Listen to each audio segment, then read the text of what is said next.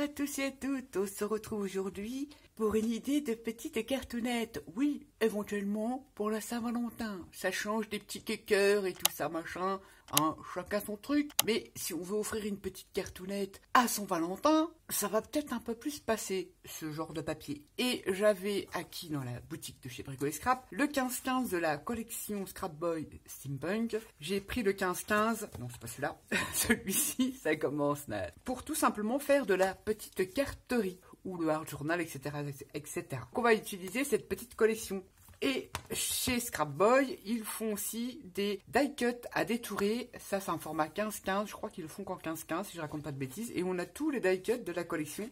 On en a beaucoup, hein. J'ai commencé forcément à détourer pour l'album, qui est la suite de la déco qui va arriver. Et j'ai donc détouré des éléments dans ce petit bloc. En sachant que ça, c'est super, les filles. Vous pouvez éventuellement acheter si vous voulez faire de la carterie ou un album, vous prenez qu'un 20-20 et ce genre de choses-là, ou un petit 15-15.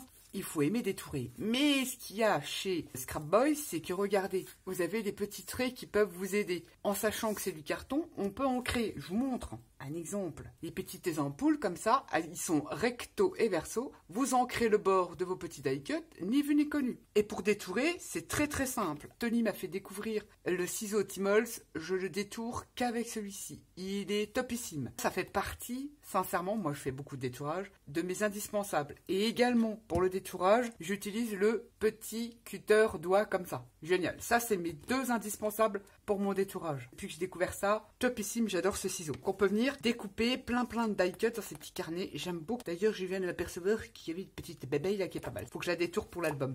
J'ai détouré des petits trucs là-dedans. Super. Qu'est-ce qu'on va utiliser pour la carte? Un peu de récup quand même. Le carton ondulé. Bon, on peut en acheter du tout fait. Enfin, du tout fait. On peut en acheter du tout fait, tout propre. Mais l'intérêt dans le steampunk, c'est qu'on peut prendre on peut que ça soit un peu grungy. On prend les cartons pizza ou intérieur gâteau. Pourquoi je prends le carton pizza? C'est parce que je viens le déchirer et ça me fait des petits trucs sympas comme ça dessus, un peu grunge, pas très net.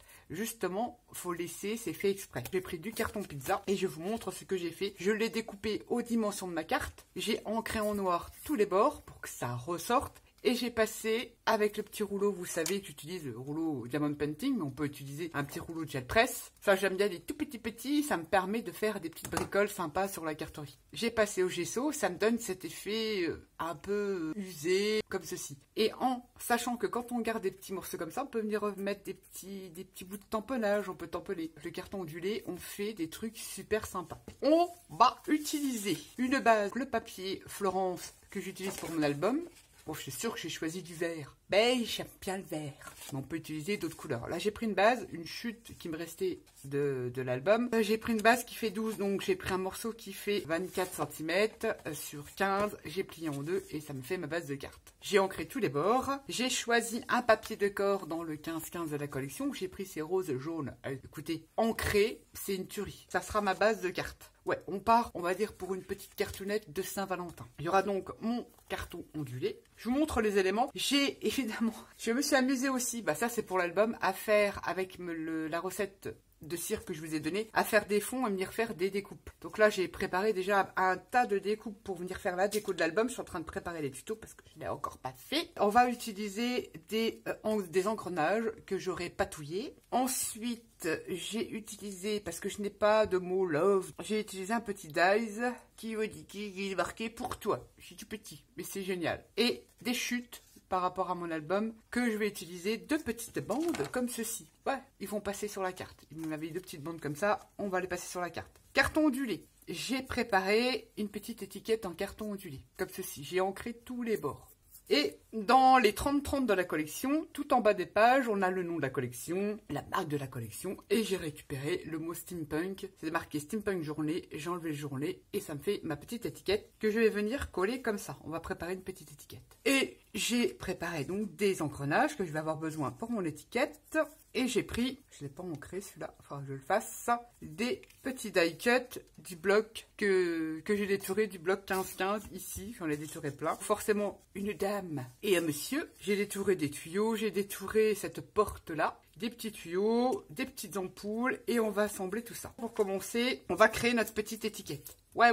Un petit morceau de carton ondulé. J'ai ancré forcément la récup de l'étiquette de la marque de la collection. Et on va faire un montage avec des petits engrenages que j'ai patouillés avec la recette de la cire que je vous ai donnée. C'est parti, on y va. On prend de la petite colle et j'ai envie de mettre un petit engrenage par là. Donc on va coller son petit engrenage sur son carton ondulé.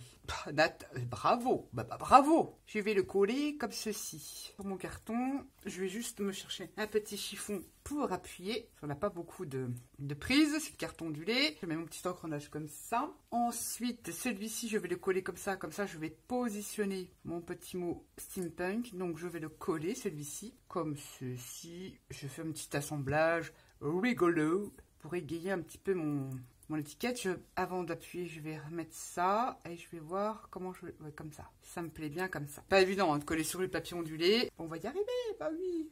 Et ensuite, est-ce que je le mets en 3D, ce petit truc? Ouais, pas forcément. Allez, je colle mon étiquette. On aurait pu le coller en 3D, ça aurait pu être sympa aussi. Je fais comme ça. Je vais vous donner ceci. Petite étiquette bien sympa qui va aller sur notre carte. Sur le dessous de l'étiquette, donc derrière, je vais essayer de coller d'autres, vous voyez, faire un montage avec d'autres engrenages. Je vais la retourner et ici, je vais coller un engrenage. Je colle sur le dessus, sur la face visible. Ce que je veux qu'il dépasse. Alors, je me retourne comme ça. Ouais, c'est parfait. Ça va vous donner ça. Comme ça, il est visible ici. Et je vais en rajouter un, peut-être par ici, sur le côté de mon étiquette ici. Ici, je colle. Je vais faire apparaître, on voit le bleu doré sur le côté de mon étiquette. Je retourne pour voir ce que ça donne. C'est pas mal, dites donc. C'est pas mal. Là, je viens de créer mon étiquette pour ma carte. Oui.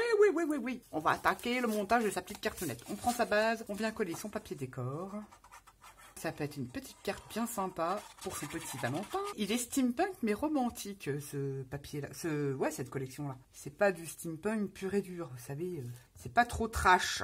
C'est un steampunk gentil. Bon, derrière, je viendrai remettre un petit papier. Ensuite, ça va être placé comme ça. Mais avant, je voulais mettre une bande. J'essaye de placer au mieux et une bande comme ça. Ah ouais, je me complique la vie. Oh là là. Et je voudrais que ça dépasse. Parce que je voudrais qu'on le voit. Donc, je vais me déporter un petit peu. Pas mal comme ça. Et on coupera après. Je couperai après. Et celui-ci va être plus sur le bas. J'essaye de faire pareil. On le verra pas beaucoup. Mais on le verra. Ça va créer un effet.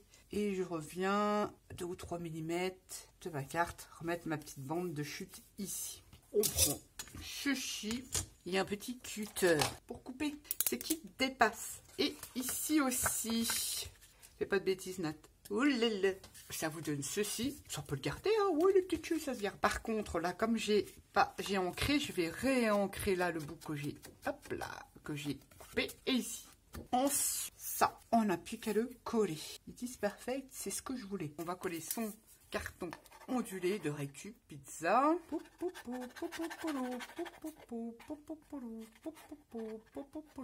Oui, c'est pas mal du tout. Ben oui, c'est pas mal du tout. On va mettre en place ces éléments. Comme ceci, que moi je voulais faire, je me remets plus du dessus. Non, c'était gentil dame, je voulais la mettre comme ça, je sais plus. Vous savez, les couplets d'amoureux, ben oui, couplets d'amoureux. Un petit papillon là pour cacher le bas. Alors peut-être que je vais remonter un petit peu. Ça, je peux remonter. Ça aussi. Ça, je peux le décaler. Je vous montre comment j'ai un peu pré-placé ça. Les papillons sont très jolis. On a l'étiquette qu'on a réalisée, qui va se retrouver là, ici. Donc ça va me cacher un petit peu. C'est pas dit que je mette ça.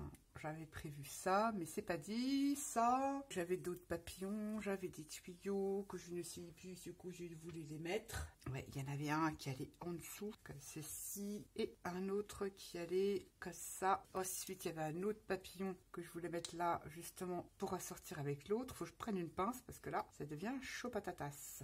Éventuellement, donc faut que je regarde. J'ai fait des petits aiguilles comme ça. Je vais vous montrer comment on fait, c'est tout bête. J'ai fait des petits aiguilles en fil de fer que j'aime beaucoup. Et je me suis dit, ma foi, peut-être y mettre là, justement. Je sais pas ce que ça va donner. On va voir. Pour faire ces petits aiguilles, c'est pas dit que je les mette. Je vais vous dire comment je fais tout simplement. Prends un pic à brochette, du fil de fer très fin, vous en avez chez Action, et je viens entourer ma petite baguette comme ceci. Ah, ça crée de la matière, du volume sur une création. Et Une fois que vous avez la longueur désirée, vous tirez et ça va vous donner un petit ressort comme ça. Et ça peut être sympa, ajouter dans une composition florale, dans le steampunk, dans plein de choses. Je l'utilise assez souvent, ces aiguilles dans mes créations. Bon, on est parti, on va essayer de faire ça comme ça. On va essayer de se repérer. Allez, on enlève ça. On va coller. Forcément, j'ai ancré tous les die cuts avec là, qu'est-ce que j'ai utilisé comme encre marron, la coffee de chez Stamperia, et je viens coller ça du mieux que je peux parce que c'est ondulé qu'on va attendre pour que ça adhère. Contre, je vais mettre mon petit jeune homme en 3D, je vais utiliser du papier et je vais coller cette pendule, mais je la mets pas en 3D à peu près ici. Je vais mettre mon petit personnage en 3D. Alors pour faire du 3D, oui, des chutes de papier blanc.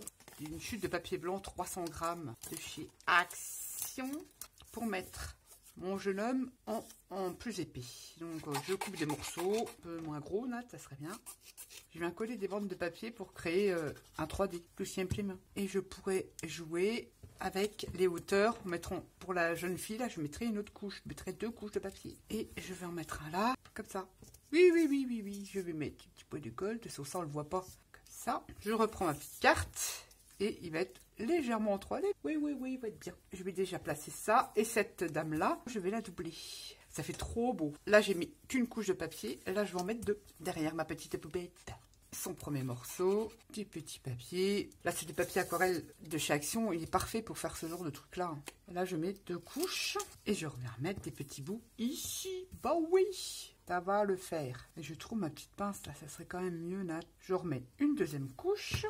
Et je viens en mettre un petit bout là. T'exagères, Nat. Oh là là là là. Il y aura la petite cale. Et je vais en mettre là.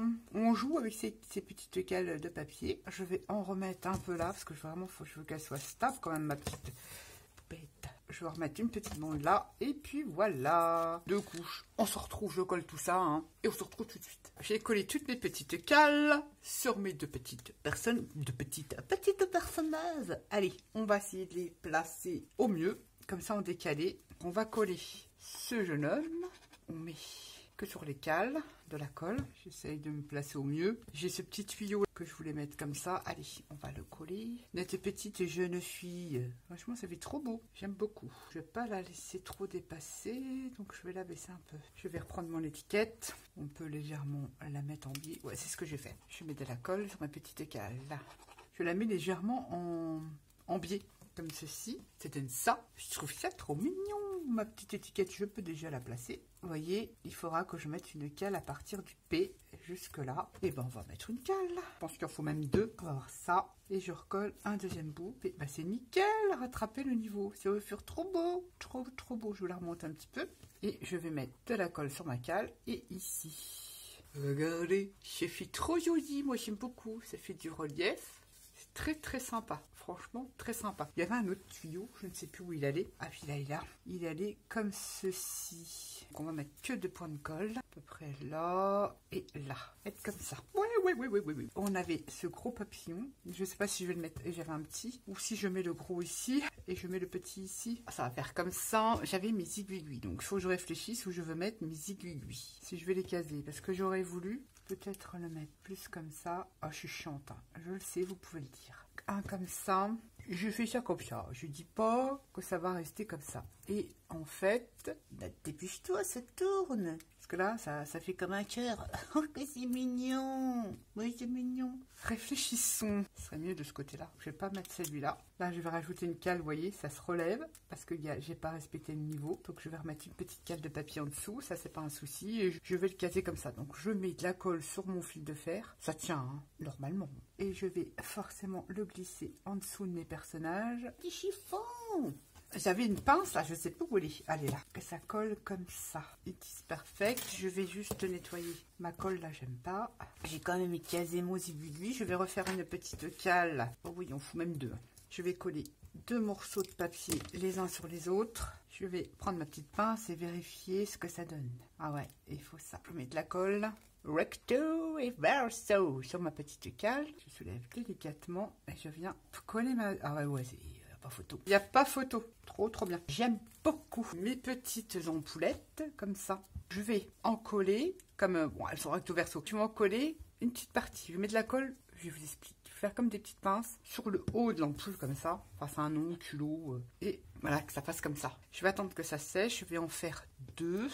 Je fais pareil, j'en mets que sur le haut. Voilà. J'ai encore pas collé les papillons parce que je ne sais pas. Et j'avais aussi décollé des petits morceaux de plaques comme ça. Je ne sais pas. Hein. Je mets ça comme ça. C'est des, c'est un dice qui fait des petites plaques, des morceaux de petites plaques. Et pourquoi pas en mettre. J'essaye. Oui, oui, j'essaye. Parce que moi, j'en découpe des morceaux comme ça. Et si je remets mon papillon...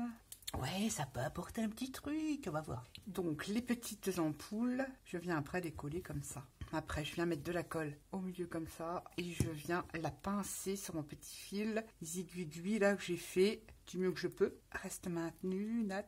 Ah, il s'est enlevé, il faut que je le recolle. Mais c'est pas grave, c'est normal. Et je viens refaire le deuxième. Je viens en recoincer une ici. Et j'appuie.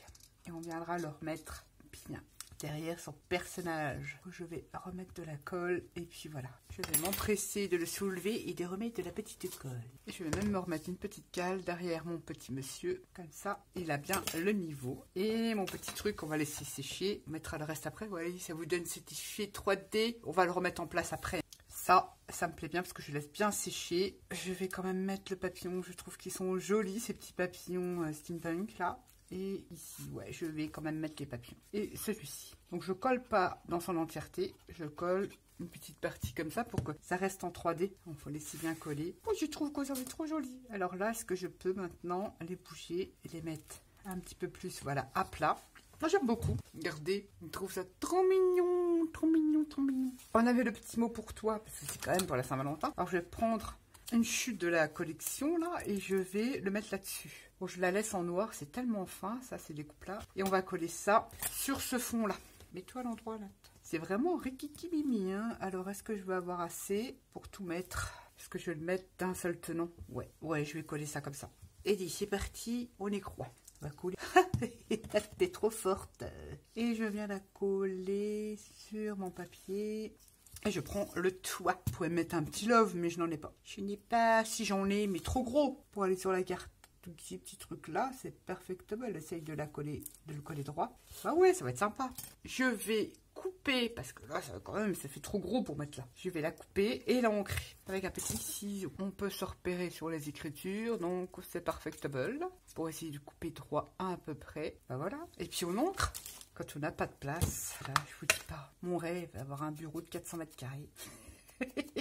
Je trouverai encore le moyen de ne pas avoir de place. C'est vrai, plus on a de place, plus on envahit tout l'espace. Et on va mettre ce petit mot là ici et on va mettre en 3D. Alors le 3D, là je ne vais pas m'embêter, je vais prendre du scotch, du scotch, de la mousse 3D pour le mettre en 3D. Ouais, je colle mes petites bandes et logiquement je dois avoir un petit feutre pour cacher le blanc. Vous savez, je suis une chieuse, hein, mais ça fera plus beau. Du scotch 3D là, un petit coup de feutre marron. La natte du chipote. Oh, on enlève ces petits trucs qu'il y a là-dessus. C'est une horreur enlever. Surtout quand on n'a pas d'ongles. Je rajoute de la colle parce que je suis pas sûre. J'ai pas trop confiance. Et je viens mettre le pour toi ici. Et puis du coup, est-ce que je rajoute ces petits morceaux, j'avais dit, de plaques aussi. Je mets des... J'avais découpé une abeille aussi, mais ça fait trop. J'avais aussi ces trucs-là. Ouais, trop d'ampoules. Trop d'ampules, tu l'ampulle. Je sors mes tout petits. Oh, du coup, j'ai tout mélangé. J'ai tout mélangé dans ma boîte, ce qui n'est pas forcément la meilleure solution pour retrouver ces petits trucs. Est-ce que je vais rajouter? Alors, on va en mettre un là, des petits engrenages. Te prends pas la tête, ma petite natte. Prends celui-là. Je chipote, mais la couleur là ne me plaît pas. Ah, je suis chiante, hein. Je fais des montages. Je vais mettre des engrenages que j'ai découpés dans des capsules. Des canettes. Dans des canettes de cela. Pour que ça colle, Anatole, faut pas lésiner à mettre de la colle. La petite pince, comme c'est du métal, il faut quand même que ça adhère. Donc c'est un peu long. Je vous ai laissé pour coller les engrenages et tout ça. Je vous la montre de plus près. Voilà ce que ça vous donne. Ici quand même assez épais. Je la trouve trop jolie. J'ai également décoré l'arrière avec le papier de la collection. mis mon petit papier blanc. Bon, je sais pas très bien centré, mais c'est pas grave. Et puis voilà. J'étais en train de me demander est-ce que je mets pas des petites gouttelettes. Alors, on va tester. Là-dedans, j'ai mis du blanc, de l'acrylique blanche et vous savez, des peintures 3D, comme ça, de chez Action. Couleur or. Bon, là, j'avoue, c'est pas du Action, mais c'est du PVO. Je n'ai pas pris la couleur or. Je mets de l'eau et on va tester. J'ai pas vraiment envie qu'on est sur les personnages. On verra après si je remets. Je vais faire comme ça. Mettre un petit cache. Comme je peux. Ah bah oui, comme tu peux, Nat. Et je vais essayer de faire des petites gouttes. On va essayer avec le doré de couleur air. Parce qu'il est assez discret de couleur or. Je vais faire avec le blanc. Faut tapoter tout doucement parce que sinon, j'enlève ça. Tu fais des petites gouttelettes. Mais je n'ai pas fait... Du moins pas trop sur les personnages. Voilà ma petite carte pour la Saint-Valentin. Avec la collection Steampunk Journée. TUTO Scrap Boy. On peut faire plein de choses, hein. Pas que des albums. Bon, moi j'aime beaucoup. Vous en pensez quoi? Bon, après, il faut superposer, il faut faire en 3D pour avoir un effet de volume. Mais je trouve bien sympa. Puis le coup des petits trucs, l'astuce des petits aiguilles. Avec, j'ai mis les ampoules recto verso comme je vous ai montré. Bah, je trouve bien ça sympa. La canette là que j'ai collé mon engrenage, ça apporte une petite touche de couleur en sachant qu'il y a des jaunes. Il y a les roses jaunes dans cette collection. Bon voilà, dites-moi ce que vous en pensez. Moi, je l'aime bien, ma petite cartonnette pour la Saint-Valentin. Ça change, hein, des petits cœurs. Voilà. Sur ce, je vous dis à bientôt pour une prochaine vidéo. Bye bye.